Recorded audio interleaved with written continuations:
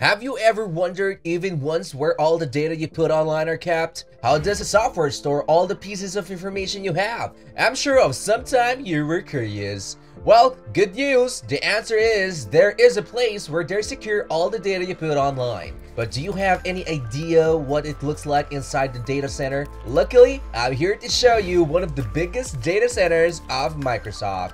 But before we get a tour inside Microsoft's data center, hit the subscribe button and like this video, and make sure to click that bell button to keep you updated for more amazing videos like this. Without further ado, let's jump into the video.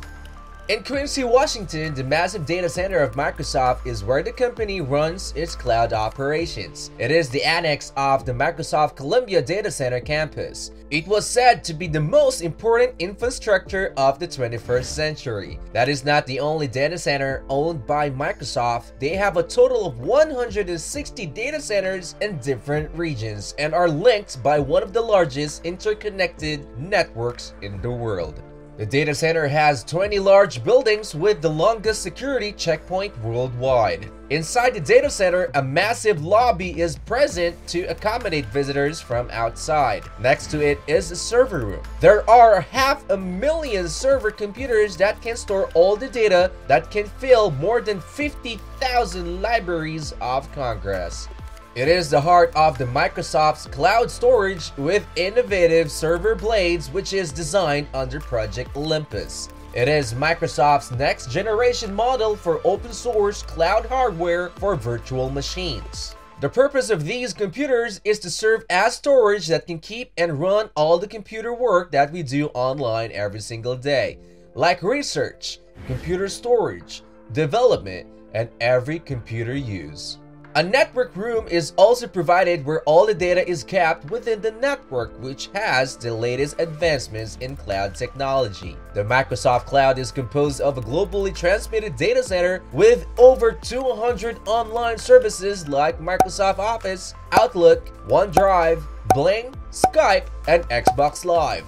And all the contents of these programs and software are synced into the computers of the data center. It serves billions of customers and 23 million companies worldwide.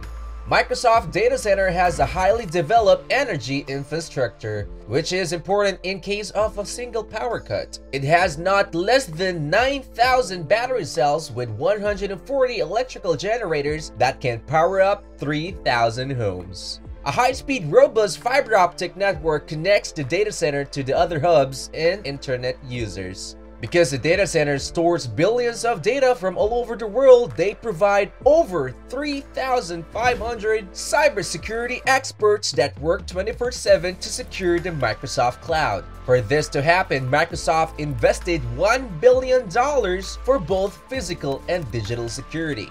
One of the security features of the data center is a high security perimeter fence, and another is by the entrance. There are physical security measures that include a check-in station. It is a one-day door to prevent visitors from taking unauthorized pieces of equipment in and out of the data center. Outside the data center, visitors can see electrical equipment like 2 power lines from the electric power grid for redundancy in case one of the lines goes down. By 2025, Microsoft plans to maintain the data centers with 100% renewable energy. Like other huge computer-dependent factories, Microsoft also has a cooling system. Microsoft uses mechanical coolers that use water to cool the air by evaporation or similar to mist. Microsoft eyes to transform to waterless cooling systems to lessen the water consumption.